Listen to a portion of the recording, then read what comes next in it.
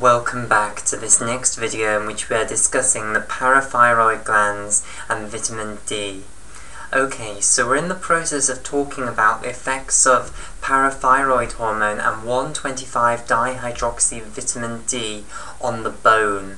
Okay, we know what the effect is going to be. It's going to be that bone resorption is increased so that we release calcium from the bone where it's stored in the bone mineral hydroxyapatite of the bone and into the blood, where of course it's going to raise the free calcium concentration in the blood and therefore help to restore us to a healthy blood calcium concentration. Okay, so we have discussed then osteoblasts and osteoclasts, which are involved in the bone remodeling process. Remember, osteoblasts are the ones which are continuously making bone, and osteoclasts are the ones which are degrading bone. Okay, and usually the two processes are in equilibrium. What parathyroid hormone and 1,25-dihydroxyvitamin D are going to do is they're going to shift it towards the bone resorption process. They're going to increase the osteoclast activity and decrease the osteoblast activity. Now, as I said at the end of the previous video, this is done in a way that you wouldn't predict if you were to come up with a means for this to happen. So if you were to design this, you wouldn't most likely design what I'm about to tell you is the way that it occurs. So parathyroid hormone and 1,25-dihydroxyvitamin D are actually going to increase osteoclast activity by acting on osteoblasts, and they're going to basically get the osteoblasts to tell osteoclasts to increase their activity. And indeed, the osteoblasts are going to call for more osteoclasts to be made, and also they're going to actually activate the osteoclasts that are already there. And what I want to do now is give you a brief description of how this is actually going to occur. So we'll need some more paper, and then we'll go. Right, so the parathyroid hormone then, of course, is going to act on parathyroid hormone 1 receptors on the surface of the osteoblasts, and the 1,25-dihydroxyvitamin D is going to act on vitamin D receptors. Okay, now I should just say that there is a parathyroid hormone type 2 receptor, however, its physiological purpose isn't really known. It doesn't play much part in the actual parathyroid hormone signaling. The parathyroid hormone type 1 receptor is the main one. Okay, so let's just summarize this into a flow diagram then. So parathyroid hormone then is going to act on the type 1 parathyroid hormone receptor, so PTH1R, and 1,25-dihydroxyvitamin D is going to act on the vitamin D receptor, that nuclear receptor, and this is occurring in the osteoblast. So these receptors are on the osteoblast. So I'll just draw a picture of my osteoblast here, okay, which is on the surface of the bone, like so. So let's just add a little bit of colour on here. So 1,25-dihydroxyvitamin D acts on the vitamin D receptor, which is this nuclear receptor inside the osteoblast nucleus, and that's going to change osteoblast behaviour by changing gene expression within the osteoblast. The parathyroid hormone, meanwhile, is going to work on a surface G protein coupled receptor to again change the behaviour of the osteoblast. Now, what are the changes then in the behaviour that the osteoblast is going to show us? Well, one of them is it's going to start releasing a molecule which is going to call for more osteoclasts. So I said that the osteoblasts are now going to call for more osteoclasts so that we increase our osteoclast population. And the molecule, well, a principal example of a molecule that they're going to release in order to call for osteoclasts is something known as macrophage colony stimulating factor, often abbreviated down to MCSF, like so.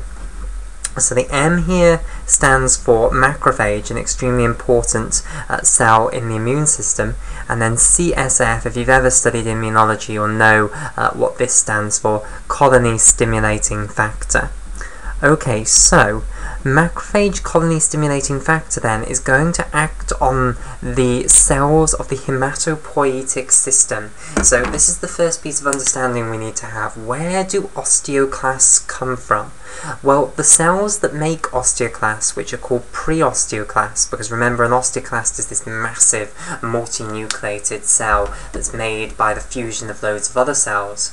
The cells which make them are called pre-osteoclasts. Where do those actually come from? Well, they come from the hematopoietic lineage. They come from the same stem cell that creates all the cells of the blood, so the hematopoietic stem cell, okay, which creates things like erythrocytes, red blood cells, all of the leukocytes, the white blood cells of the body, including, for instance, macrophages, okay, and also, of course, megakaryocytes, which then make platelets. So, that explains to a little extent why we are releasing this macrophage colony stimulating factor, which you might have come across in studying inflammation or the immune system, is a molecule which can go and stimulate the hematopoietic system to produce immune cells. Okay, so pre-osteoclasts are going to come from the same cells. Now, those of you who do have a little bit of experience with the hematopoietic system, and I will just draw out a hematopoietic stem cell here. So we're going to this molecule, macrophage colony stimulating factor, which the osteoblasts have released. This is going to go to the bone marrow, where there is located an extremely important stem cell, well, not just one, but an extremely important type of stem cell known as the hematopoietic stem cell. And these things divide and divide and divide, and some of their progeny remain as hematopoietic stem cells, so that the population of hematopoietic stem cells is maintained, and some of their progeny will then go through differentiation processes and become the cells of the blood. So the red blood cells, the leukocytes, the white blood cells, and the platelets. Okay, now, those of you who do know something about the hematopoietic system will know that it is horrendously complicated. Okay, and it's horrendously disagreed upon. If you go to different textbooks and try and find the different stages of differentiation of the different types of cells that the hematopoietic system can create, you will find different diagrams in different textbooks, in different articles. Everyone seems to have their own account of how differentiation works in the hematopoietic system. It's a total nightmare trying to make sense of it. So I am not going to attempt to make sense of it here. I am just going to give you the raw facts. Okay, and the raw fact is this. Osteoblasts, when acted upon by parathyroid hormone and 1,25-dihydroxyvitamin D, are going to start releasing this molecule, macrophage colony stimulating factor. This goes off and affects certain cells of the hematopoietic system, whether it's actually the hematopoietic stem cell itself, or whether it's progeny of the hematopoietic stem cell that are further along in the differentiation process, but are still not finished. They're not complete. They haven't finished the differentiation process. I don't know, but that it's going to go off and to the bone marrow and affect cells of the hematopoietic system, and the overall result is that you are going to get pre-osteoclasts, more pre-osteoclasts, these cells which are going to fuse together to make osteoclasts, arriving back at the bone. Okay, that's the start point and the end point, the cause and effect, if you like, with all of the bit in the middle cut out, because, as I say, if you go to different places, you'll get different answers, so it's a nightmare to try and make sense of it. There isn't, no one can agree with regards to the hematopoietic system. Okay, so, overall then, this macrophage colony stimulating factor, which the osteoblasts have released, is going to result in an increase in the production of pre-osteoclasts by the hematopoietic system. Okay, so you're now going to get these cells which are going to fuse together to make osteoclasts, known as pre-osteoclasts, which are more normal cells in that they just have a single nucleus here. Okay, so this is representing a pre-osteoclast here. You're going to get lots of these now arriving, and they are of course going to be able to fuse together to make osteoclasts on the surface of the bone. Okay, so macrophage colony stimulating factor then, it's what is driving the hematopoietic stem cell system to actually produce us more pre-osteoclasts. Now what I want to talk about is how do pre-osteoclasts actually form osteoclasts? Well, the osteoblasts have a big role in this as well. So in order for pre-osteoclasts to fuse together to make an osteoclast, so this process here where we're actually going to make our giant osteoclast on the surface of bone, so here it is with its multiple different nuclei here, this process requires the pre-osteoclast to be stimulated by a certain molecule, and I'll talk about this molecule in just a moment, because this molecule is going to be produced by the osteoblasts that have been stimulated by the parathyroid hormone and the 1,25-dihydroxyvitamin D. Okay, so here's our final osteoclast, which has been made from lots of pre-osteoclasts fusing together to make this giant multinucleated cell here. Okay, so what do the pre-osteoclasts then need to be stimulated with to make them form osteoclasts? Well, they need to be stimulated with something known as rank L, or rank ligand. Okay, so rank L like so. So this stands for, as I say, rank ligand, and I'll tell you in a moment what rank actually stands for. But this is a really simple name because it's literally just saying this is the name of the receptor and this is the ligand for that receptor. So we have called this molecule the ligand for the receptor that it binds to. Okay, so rank is a receptor that's going to be on the surface of the pre-osteoclasts. In fact, I might as well tell you this now. So on the surface of the pre-osteoclasts, you're going to have an important receptor known as the rank receptor. Okay, so in green here, this is the rank receptor. And what does it actually stand for? It stands for the Receptor Activator of Nuclear Factor Kappa B, NF Kappa B. So this stands for, R is for receptor, okay, the A is then for activator, and the NK is for of nuclear factor kappa B, which is usually just abbreviated down to NF kappa B, like so. But if you wanted to say this, give it its full name, it is the nuclear factor. That's what NF stands for. This is the Greek letter kappa, and then it's kappa B. So this is, I will write it out in full just once. So this is the nuclear factor, and then that's the Greek letter, that little K is the Greek letter kappa. It's supposed to be the Greek letter kappa anyway. And then it's the nuclear factor kappa B, a really important transcription factor. Okay, so the receptor activator of nuclear factor kappa B. So this is a receptor which is going to activate the nuclear factor kappa B, which will change gene expression within the cell and therefore change cellular behavior. Okay, but often, because this is a total mouthful, it's just referred to as the rank. Okay, so the molecule which binds to this, the ligand for this, is then just called rank ligand, and that's usually just denoted rank L, like so. So I'll colour in rank L in blue.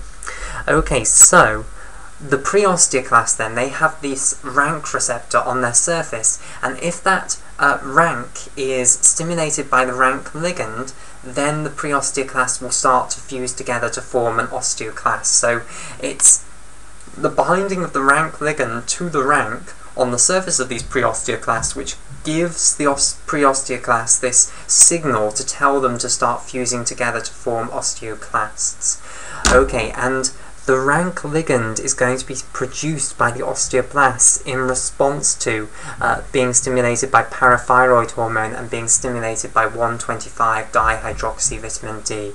Okay, now there are two different forms of rank ligand. There is a secreted form that they can produce and also a surface receptor form that they can produce. So they can actually produce a form of rank ligand which is actually attached to their cell membranes. They will produce both forms, and both forms will be stimulating the rank proteins on the surface of the pre-osteoclasts, and therefore stimulating the pre-osteoclasts to fuse together to make osteoclasts. Okay, in addition, the actual osteoclasts themselves have rank proteins on their surface, and the rank ligand that the osteoblasts are producing will actually also be stimulating the rank proteins on the surface of the osteoclasts. And when the rank proteins are stimulated on the surface of the osteoclast, this is going to trigger the osteoclasts to increase their activity. So not only are we going to form more osteoclasts, but we're also going to activate those osteoclasts that we actually have. So this is going to activate our osteoclast here, so it results in the activation. Okay, so there we go. Let's now summarize all of this and put this all together so that we completely understand this. So, parathyroid hormone and 1,25-dihydroxyvitamin D, they are going to result in increased bone resorption, and that will release the calcium from the bone mineral into the bloodstream, and that will help to bring calcium level back up.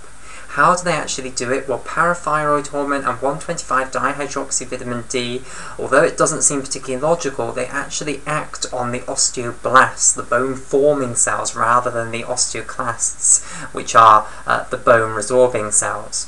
Okay, so parathyroid hormone will act through the parathyroid hormone 1 receptor, and 1,25-dihydroxyvitamin D will, of course, act through the vitamin D receptor. They'll change the osteoblast behavior, and what do the osteoblasts do? Well, firstly, they release this molecule, macrophage colony stimulating factor, which goes to the hematopoietic system in the bone marrow and triggers the hematopoietic system to produce more pre-osteoclasts. So that's the overall result. Yes, we haven't gone into the detail there because, as I say, it's a total nightmare, so we're just going to have cause and effect. So the osteoblasts release this cry, this macrophage colony stimulating factor, saying we need more pre-osteoclasts, and the bone marrow system, the hematopoietic system, produces more pre-osteoclasts. Okay, they're now going to arrive at the surface of the bone. And now, in order to get the pre-osteoclasts to actually fuse together and become osteoclasts on the surface of the bone, you need to stimulate the rank proteins, the receptor activator of nuclear factor kappa B proteins on the surface of the pre-osteoclast, with the ligand for rank, which is the rank ligand, just often abbreviated to rank L. Now, there are two forms of rank ligand, a secreted form and a surface-bound form, a membrane-bound form. The osteoblasts, in response to parathyroid hormone and 1,25-dihydroxyvitamin D, are going to produce both forms, and both forms are going to be involved in stimulating the pre-osteoclasts to fuse into osteoclasts. So that increases your population of osteoclasts.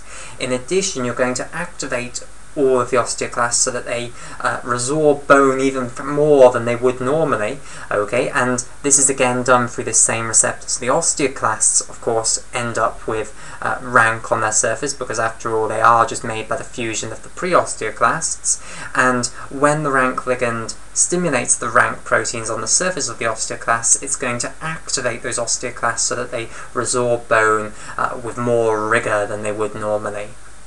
So, both of those things, the increase in the population of osteoclasts and the increase in the activity of the osteoclasts, is going to therefore mean that more bone is resorbed now than previously, and we've had no change in the amount of bone deposition that we've got, so of course that means that the balance has been distorted towards the resorption, and therefore we're going to be resorbing bone, releasing the calcium from that bone, which will go into the bloodstream and help to bring calcium back up. So there is the effect on bone to try and end this hypocalcaemia. Now, the final thing we have left to discuss is the effect on the gastrointestinal tract. Now, parathyroid hormone doesn't have any effect directly on the gastrointestinal tract. It is 1,25-dihydroxyvitamin D that is going to tell the gastrointestinal tract that it has to do something, and what it's going to tell it to do is absorb more calcium next time we get a good meal, and also absorb more phosphate, because remember, the kidneys have chucked loads of phosphate away, so we now need to repair that temporary measure that we had to take to try and raise calcium very quickly. Okay, so we'll talk about the effects on the gastrointestinal system of 1,25-dihydroxyvitamin D in the next video.